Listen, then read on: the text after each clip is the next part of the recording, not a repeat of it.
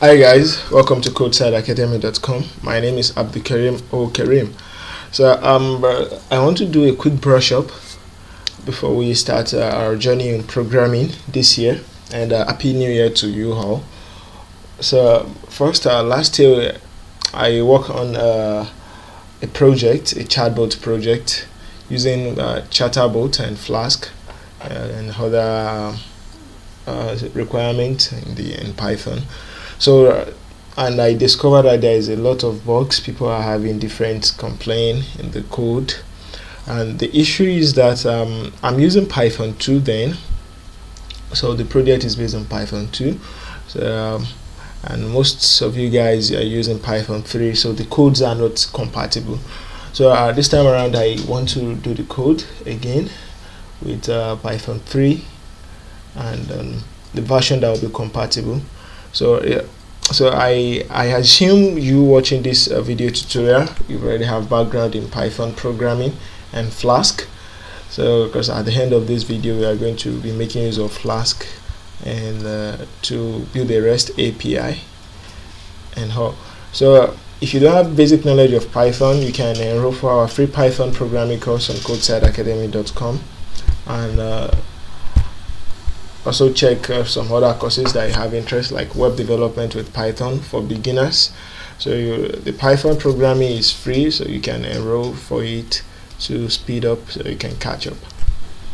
So let's get started. So the first thing we have to work on, we have to create a file, a Python file called chatbot.py. This chatbot.py is like the engine room, whereby we will later use for putting the logic in into the system, or into the chatbot brain, how the logic adapter will be using, and how we want it to understand new things. So first thing we have to do, we need to import chatbot from chatterbot. Okay, that's the first thing we have to do.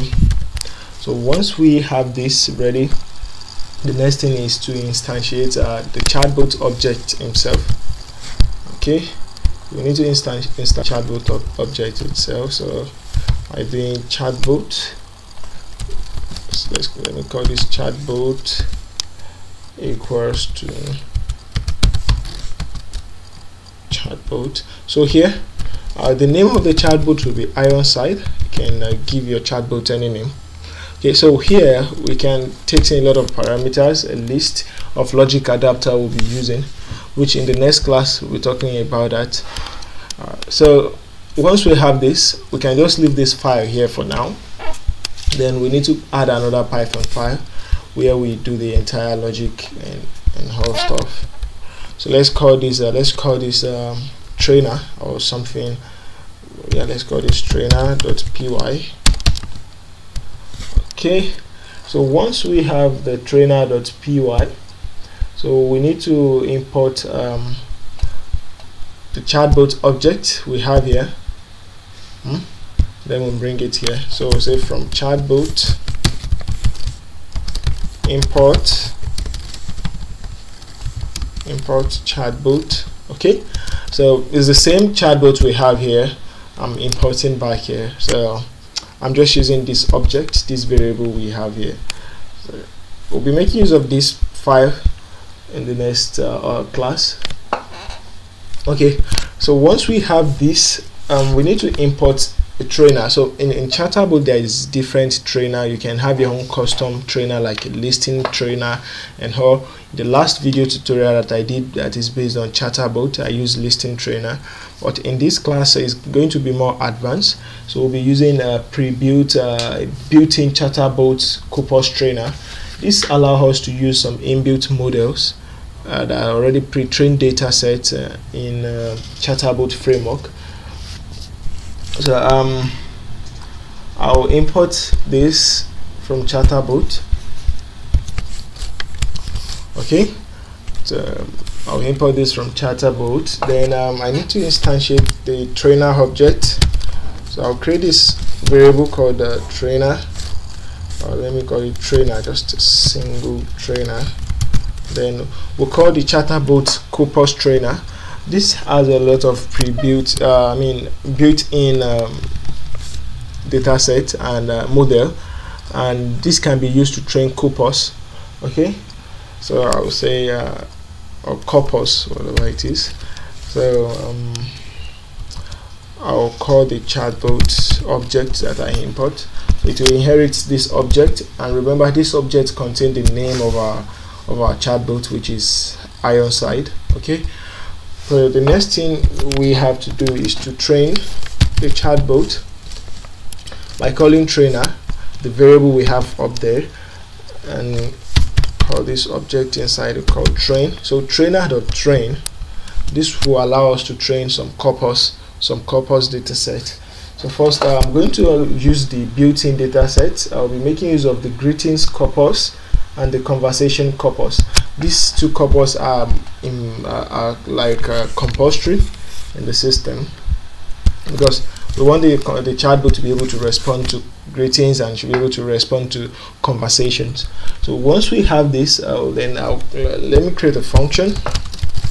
This function will handle the logic behind the chatbot, whereby the response and the input from the user, this function will process it. So we can call this function brain. Then this function will take in an argument called user input. This user input will allow us to type in things, whatever the user is sending to the chatbot brain. The brain should be able to process it and give the chatbot, give the user a feedback. So I'll create this object. I'll call it response. I'll call this response equals to chatbot. The chatbot will import from here dot get underscore response. Okay, and user input.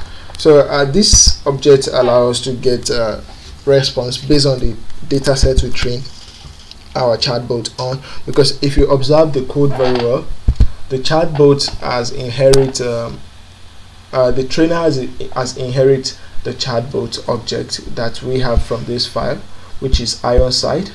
Okay, and it has inherited. So here we can get the response of the chatbot here. So here I can just return this. Let me just return this response. Okay, so let's test this out by calling brain. Let's send hi. So I'll run trainer for now. Okay, clear Python 3. So if you're on Windows, you just have to type Python, but if you're on Linux, depends on the version you are using. I'm using Python 3, so it depends on the version. So I'm using Python 3. I'll type trainer.py. So the first thing that will happen, the chatbot will have to train itself, have to use this corpus data set that is already inbuilt. So the chatterbot framework is based on NLTK framework in Python, natural language processing toolkit. Okay, so we have to wait while it's coming up. You can ignore this error. So once the training completes, then the chatbot should be able to give us a specific response. Okay, so we have load this, yet we still don't get our response. Let me see what's wrong. Okay, so let me just make a quick while loop.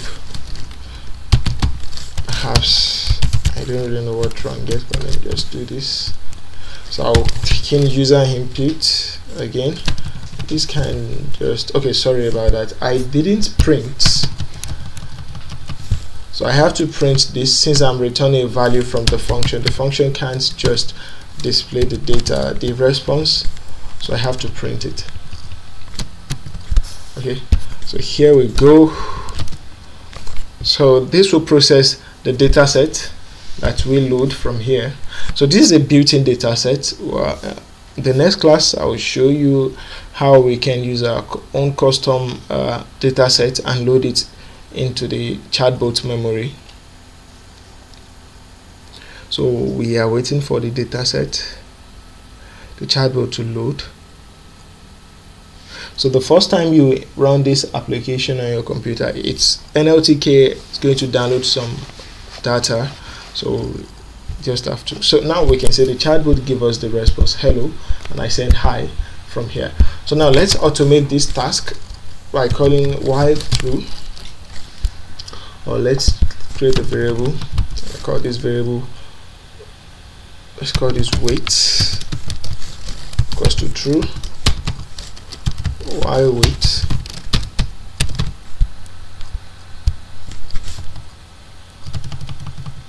okay, the while wait brain, you can just print brain on the go, brain input. So let's say talk to high on side. So now I think we can now run this. So the chatbot have to load again.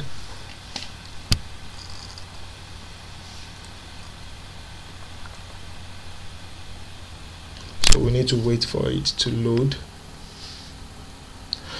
So in this lecture, I assume everyone watching this tutorial has basic knowledge of Python programming.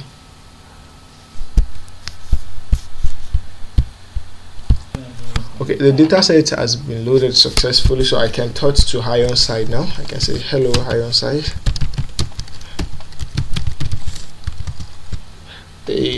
I'm good. Okay. Okay, so this is the chatbot. So we can provide a more advanced data set as time goes on to make this much more perfect. Okay, so see you guys in the next class. And the next class we'll be talking more and going more in depth on the project. So thank you.